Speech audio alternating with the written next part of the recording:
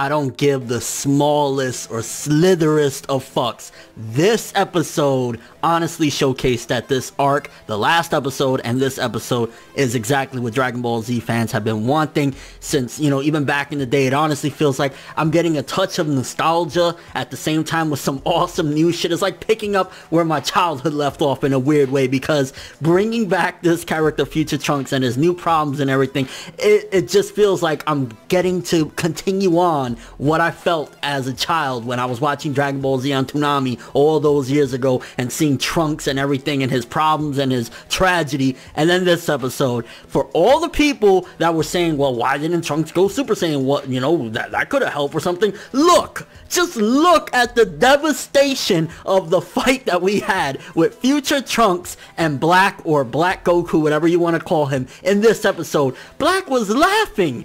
Trunks went Super Saiyan and was trying to do some shit, and Black was like, "Pa, what you doing? Like, come on, stop playing with me." He just fucking beat the shit out of him. Like, this episode was gold. This was gold, I'm not gonna lie. Like, you even got a little bit of comedy that had me, with my own personal little inside jokes, dying laughing. Fucking Yajirobe and Korin fucking doing limbo up in there. Like, this shit was priceless. This was amazing. Again, my raw reaction, this is phenomenal. If you're not on Dragon Ball Super, what the fuck are you doing? If you're a Dragon Ball fan, Dragon Ball Z fan, what are you doing not watching this shit, bro? Like, I'm watching it raw. This is my raw reaction. I don't even got the subs.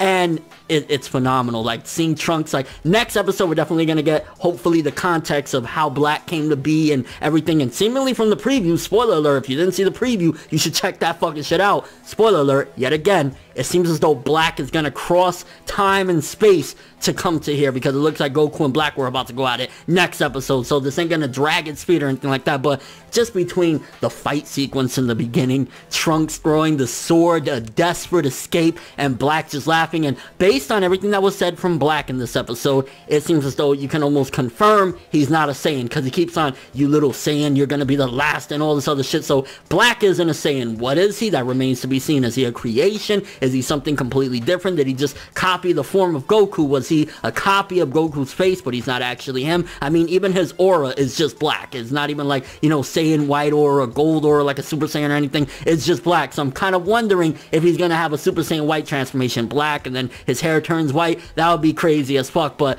honestly, this episode, it was fucking phenomenal. Even the little kitty shit, I love the interaction getting to see, and I can't wait for next episode for little Trunks. I'm sure he's gonna have a ton of questions about Trunks, you know, his adult form and shit like that. But just seeing his reaction at first, them thinking, oh, this is a unknown brother that he's had for this entire time, and his name happens to be Trunks, and then him slowly realizing what's going on, and Goku and Vegeta, and then that ending, I honestly was like, why? Why did it have to fucking end, bro? That was too good. Trunks waking up and thinking he's still fighting Black and shit like that, and you can see the power difference. I mean, we know the power difference, but you could clearly see how Goku just grabs Trunks like, yo, bro, what do you think you're doing? Like, stop. Like, this episode, absolutely amazing. I highly recommend, as soon as you can get your hands on it, watch it. Phenomenal. Loved it, and I can't wait for next week. If you've seen it though, if you've seen the raw, or as the, you know, the recording of this video, the subtitled version ain't out yet, but if you see the sub version, whatever the case may be, I want to know your thoughts. What did you think of the episode? What do you think about Black? Still,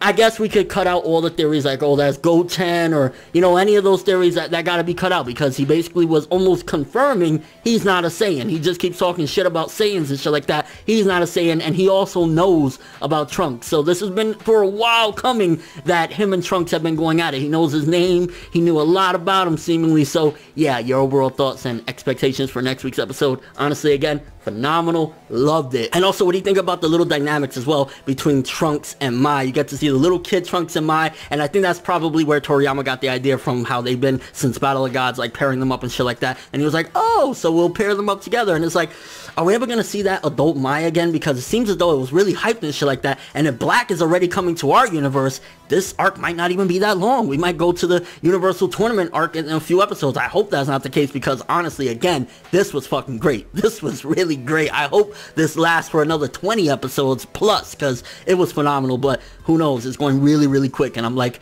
I can't wait. But again, thanks for watching. Hope you enjoyed. If you liked anything I had to say or enjoyed the video, drop me a like. I'd greatly appreciate it. And if you want more definitely make sure to subscribe, follow me on Twitter, Instagram, and stalk my Facebook to get more when the video ends. I'm ForneverWorld, and as always, people, have an awesome day. Seriously, this is what us as 90s babies, 2000s Toonami heads deserve, and we're getting it.